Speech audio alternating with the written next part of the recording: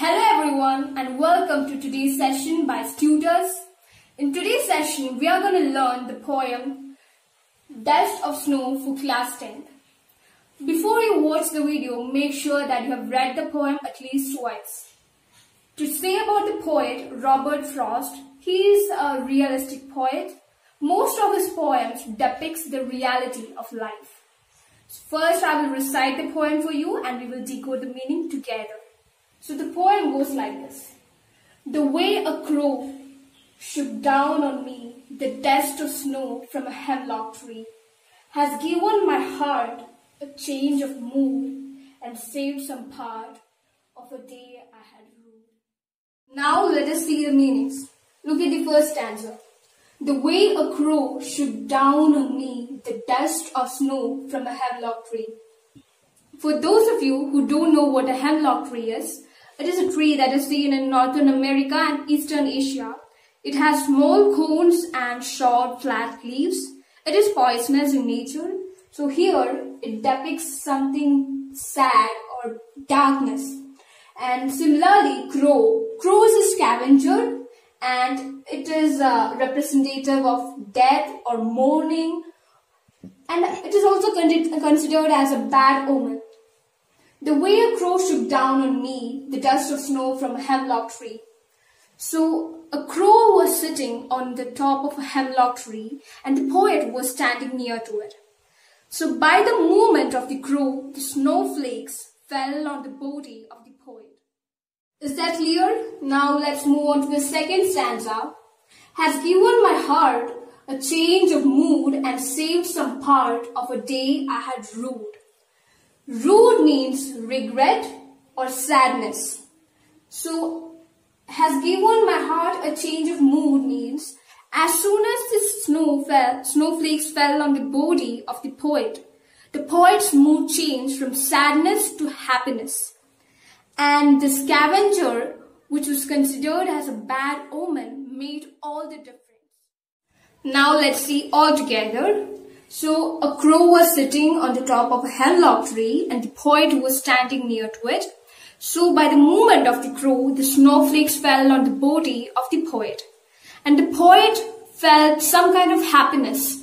He was stressed out or sad initially, but as soon as the snowflakes fell on the body of the poet, his mood changed. He became happy and the crow saved his day.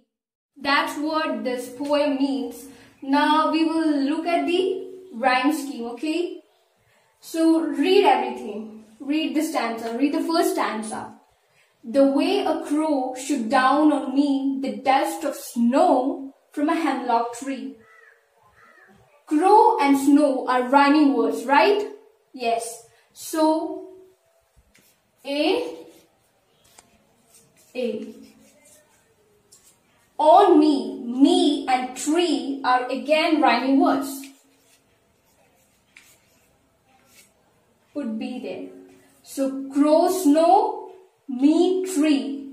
So what is the rhyme scheme here? A, B. That's how you'll find the rhyme scheme. In the second stanza, has given my heart a change of mood and saved some part of a day I had rued. So heart and part are rhyming words. C. Mood and rude are again rhyming words. So D. So the rhyme scheme is A, B, and C, D. Now let's find the poetic device in this poem. So there is alliteration in this poem, in the second stanza. So first of all, what is alliteration? Alliteration is the occurrence of the same sound or letter in the beginning of adjacent or closely connected words. Should keep that in mind. So here, look at the second stanza. The first line, has given my heart. So here, her sound is repeated. Has given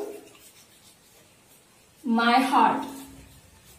So her sound is repeated here, right? So there is alliteration here in the first line of the second stanza. And the third line, that is saved some part. Sir sound is repeated here. So again, here there is alliteration. Now let us see the deeper meaning. Through the poem, the poet is trying to convey the message that there is nothing bad or unwanted in this world. Everything here in this universe is for a reason. And there is no such thing as bad omen. These are just the makings of mind. Take an example of the poem itself. The crow, which was considered as a bad omen, turned out to be a savior. It changed the mood of the poet from being sad to happiness. So, whenever you're stressed out or feel sad, look into nature. Look deep into nature. It can heal all your sorrows. Sometimes the things that you think are inauspicious can bring happiness in your life. So that's it. I hope this was clear for you. And if you have any doubt regarding this session, please post your doubts in the comment section below. And if it was useful for you, please give us a thumbs up and don't forget to subscribe our channel. So wishing you a good day.